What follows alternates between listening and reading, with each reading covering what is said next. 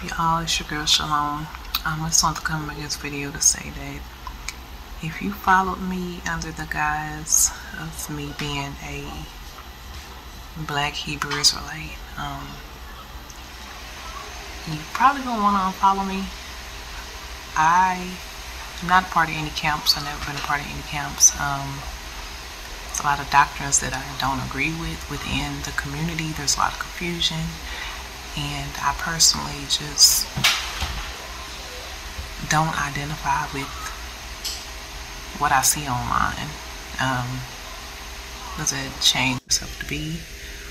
Or what I believe about scripture? No. But as far as being a part of this online Hebrew Israelite community in any camps, I haven't seen any camps that I would want to be a part of. I'm not part of it. So I just want to let y'all know, if you've seen a head wrap and you see a name like Shalom.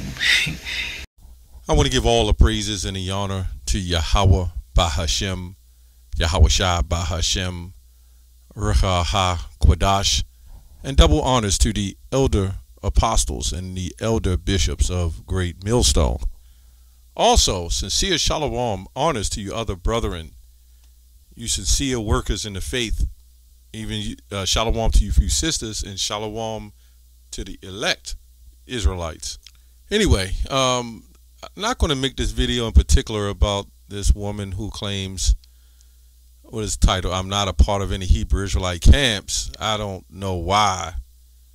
I guess she said she did this because people wanted to know, or whatever the case is. I don't know. But I actually looked at the comments, and I've been hearing this quite a few times about the camps, how they're crooked and there's wickedness. You know, the scripture says narrow is the gate, you know.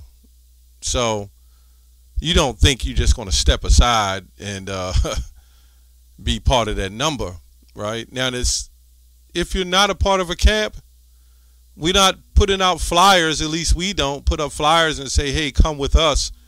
In fact, there's people, there's brothers that, possible brothers that come up to our camp and talk about GMS and Apostle Tahar and any apostles and elders and us in our teaching. So we let the Lord, as the scripture says, Yahweh gives the increase. So this is not phasing, this is just kind of ridiculous, if you ask me, that every time people get caught up so much in social media that they got to tell every little thing about themselves, right? Just so everybody can know how they're moving, right? And the scripture says, be wise as a serpent and harmless as doves. Now, what I'm here to prove is that there's nothing wrong with being in a camp. In fact, Yahweh Shah, when he took Peter, Andrew, and various others and said, hey, come with me. Apostle Paul was went to Timothy, I believe, first, and various others, and had camps and set up churches. So I don't know why they're making it seem like it's not right to have camps. In fact, this is even a doctrine, a false doctrine, to say that you're not supposed to be in a camp. Romans 16 says, mark them that cause divisions, contrary to the doctrine. To say that you shouldn't have brothers and you shouldn't be in a camp, or, if I was the type person, I just didn't want to be in a camp and I just wanted to teach, then I would teach. He gave us all the able body to go out and teach, present our bodies as living sacrifices. So I don't know why they're making a doctrine out of not going to a camp or being a part of a camp. If you don't want to be a part of a camp, don't be part of a camp. It's not our loss, that's good for you, I guess. Anyway, 1 Corinthians 14:40, let all things be done decently and in order. Let me go on to 39. Wherefore, brethren, covet to prophecy, and forbid not to speak with tongues. Let all things be done decently and in order. So we're prophets. So If you're not a prophet, then it's probably not a good idea. If you don't want to be in a camp, don't be in a camp. It's not something that that hurts us. It's the Lord's work. These people seem, they got this idea, these ideals that we are fighting, to try to get. I mean, we are supposed to try to save souls, true, but they got the idea that we're in control and the Lord's not in control. We have enough to deal with than to be worried about camps. If you're in a camp, you're not in the camp. Iron sharper iron. You know what I'm saying? So, how is she going to learn? How is she going to get sharp? Okay, this is just these crazy doctrines, man. This is just another doctrine. Anyway, the simp, he comes on here, R.W. Cons, and his channel is nothing but worldly folly. He said, I love this video. Reason why people have hated toward the Israelites too, because they think we all have the same mindset. I don't know. I don't know if you identify with the Israelite. My apologies, but I identify myself as an Israelite. When I say that, their mind automatically leads towards the camps. Oh, so you hate white people? And he says, no, I don't. Or you're a part of those black camps? Nah, not at all. So we don't go around saying typically that we hate white people, because it's not about black or white people. Nobody's black or white anyway. You have nations, right? And you have some of our people who look white and identify as white. So even these people, before they jump into that and characterize us, they haven't even did the full research. Okay, so you definitely can't call us a black Hebrew Israelite. And I don't understand the reason of calling yourself a Hebrew Israelite if you don't want to be in kingsmanship or rulership. So if you got that thing where we all can get along, we all can be saved, everybody loves one another, well, just drop the Hebrew Israelite Act, man. Just be a Christian. That's a Christian doctrine, even though that they're using it to control and manipulate. Said, I don't know. It says, just because I'm a Hebrew Israelite does not mean that I have hatred toward other nations. I just have a strong faith in the Most High. Well, what did the Most High say? And that's it. The Israelite community is toxic. I hope it changes in the near future, right? This is what he said. So anyway, he said, let's go to Amos. I'm just now thinking about this. Off the top of my head, Amos 3:1. Hear this word that the Lord has spoken against you, O children of Israel, against the whole family, which I brought up from the land of Egypt, saying, you only have I known of all the families of the earth.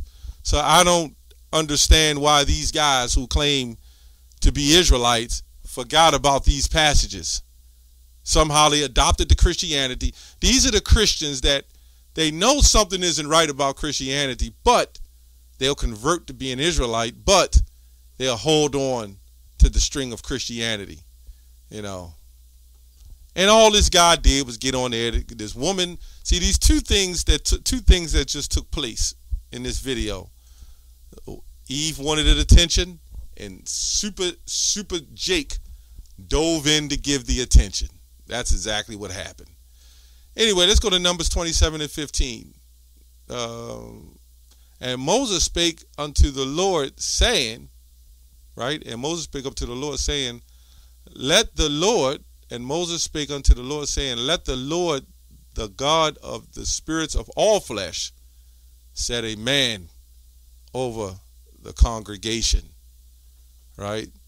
So if you're wandering off, right, kind of doing your own thing, and let's say you don't want to be a part of a camp, but you want to just go out and do the work, and you're a prophet, that's all right as long as you're following a doctrine.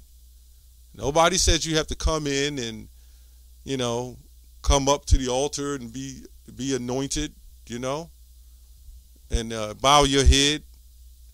You're supposed to do all the things the Most High said for you to do.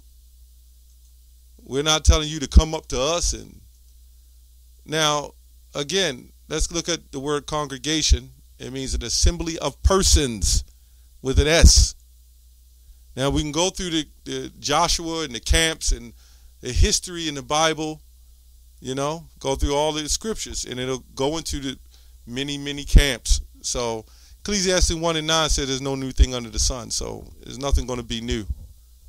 So if you just can't hack it and you're weak, naturally it's not for you. And especially the woman, I don't know why she gets up there and say anything.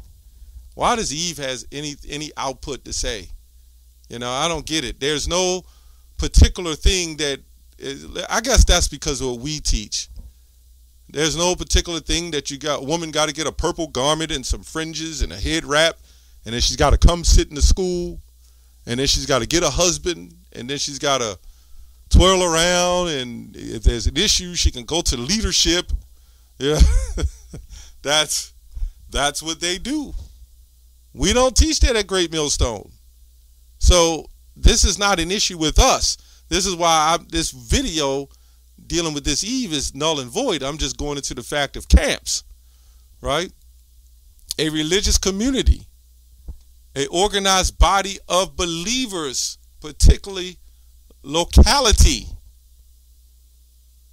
a group of monasteries forming an independent subdivision of an order, the act of instance of congregating or bringing together, or the state of being. Now, Paul, if anybody knew the scriptures, at least it believed in the New Testament, they would understand what Paul was talking about, why he went, and of course, there would be trouble along the roads. It wasn't ever meant to be super easy. You're going to have instances where you get in situations, Daniel 12:2, and many of them that sleep in the dust of the earth shall awake, right?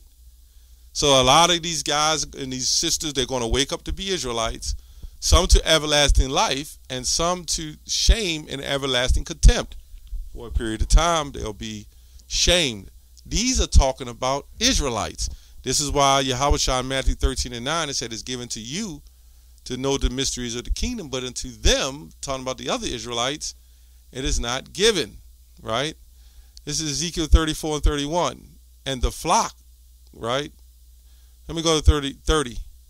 Thus shall they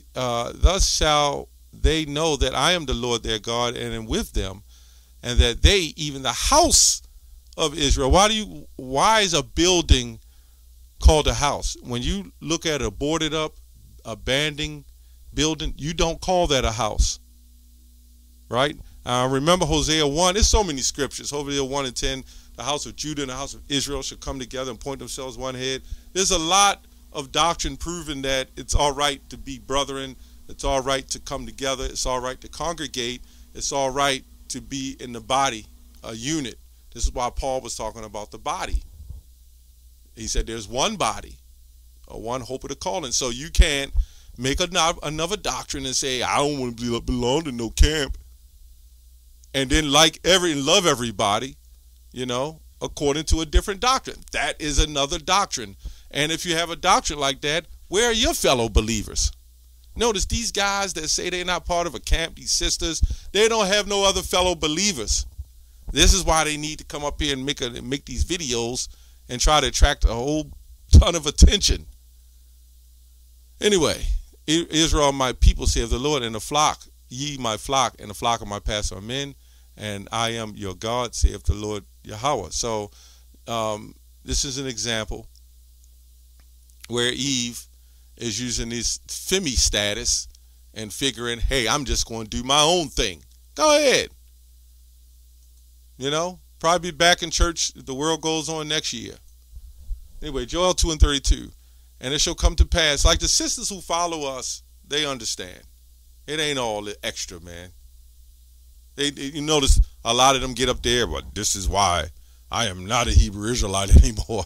Why I left the cult. But they came in for some everlasting love or something, man. Who knows?